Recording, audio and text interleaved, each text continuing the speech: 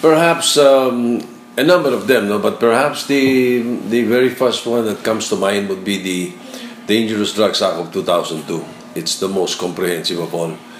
And then also it creates the Philippine Drug Enforcement Agency that was my brainchild when I was Vice Mayor of Quezon City and Chairman of the Quezon City Anti-Drug Abuse Council, which was bimedal during that time.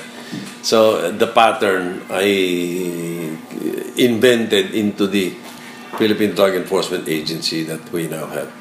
And then following closely would be probably the creation of family courts.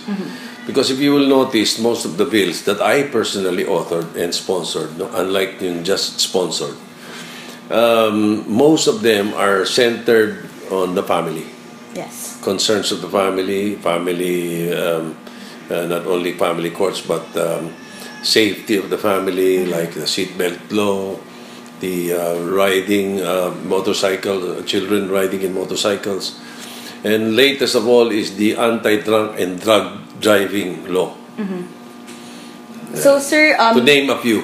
Oh, okay, yes, sir. So your advocacies lie in against dangerous drugs as well as families. Yes, my advocacies would center or would focus on what is good for the Filipino family.